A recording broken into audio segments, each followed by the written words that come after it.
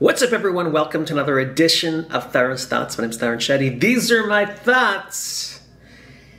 Welcome to my life. Happy Sunday, everybody. Hope you guys are having a great weekend. Oh, it's a glorious time here. It's such a glorious time. Am I really having a good time, or am I on the brink of madness? I mean, I don't know. Your guess is as good as mine.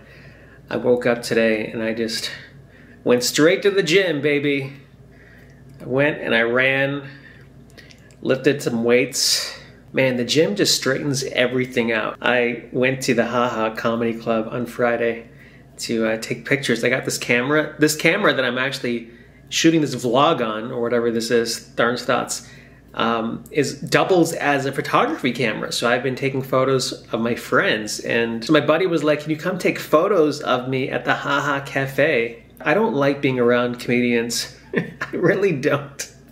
I don't. Like, I went there early and I was with these comics hanging out, and I don't know, man. It's just something, like, I feel like people are gauging each other. Maybe I'm making it up in my head. First of all, they didn't know if I was performing or not, so I could tell if they were kind of gauging me, like, is this guy going to go up tonight, or is he hanging out here?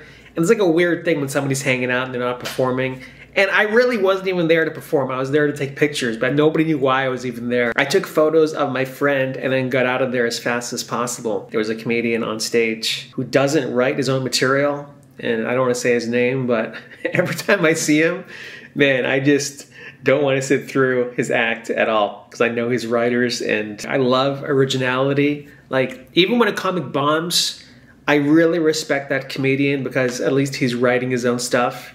But then when I see someone kill and do material that's not his, that somebody else wrote, it's like, dude, why are you even doing this? Why, you know? And again, it comes back to the whole ego thing. A lot of comics are just, egomaniacs. They just want to be on stage and hear people applause for them.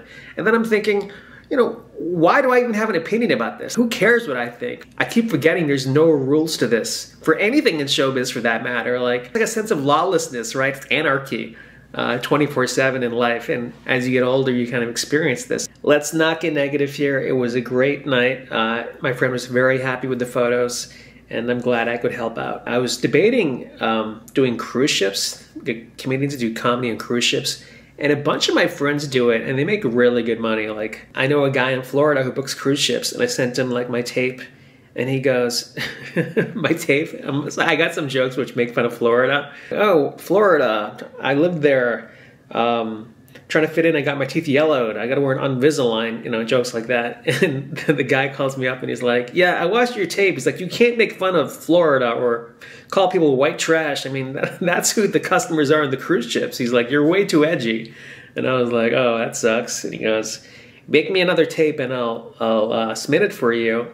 But then he goes, dude, you're a good writer. He goes, why do you even want to do this? This is a step to nowhere. And I thought about that, and I was like, I am a good writer. I really am a great writer. I'm probably a better writer than I'm a stand-up. And I was like, this is just a sign from the universe to double down what I'm doing. So I don't have really any spots lined up aside from the Dime Bar this Tuesday, and I'm just gonna, focus on my writing stuff. Sometimes the universe speaks, and you have to listen. Like, I really hate all that woo-woo shit, but in this case, I really have no other choice. So yesterday, I picked up a book for the first time in months. Like, I used to have time to read, and I haven't had any time. I'm taking a class and doing stand-up, and yesterday I was like, just read for a half hour, that's all. And man, I forgot how much I love reading. Like, I'm reading this book called Amor Taurelas, A Gentleman in Moscow, and he's a pretty good contemporary writer. He's got a lot of buzz behind him, and